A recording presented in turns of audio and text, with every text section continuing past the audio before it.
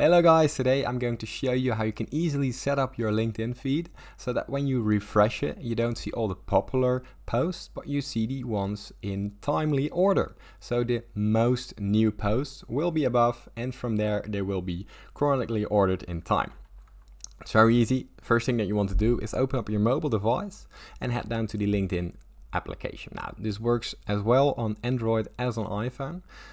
What you want to do, you want to go to the top left corner where your profile picture appears. Here you want to go to the button of your screen where the settings are, and from out here we want to go into the account preferences, the first option. Now here we scroll all the way down till you see the feed preferences. Now let's scroll up, as you can see right here, the first option.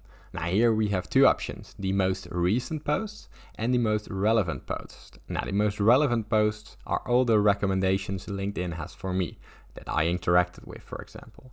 If I set it the most recent, everything will be in a timely order from new to old. Now, as you can see right here, if I go to my page, I can scroll down, and from there, 60 minutes ago, that conferences posted.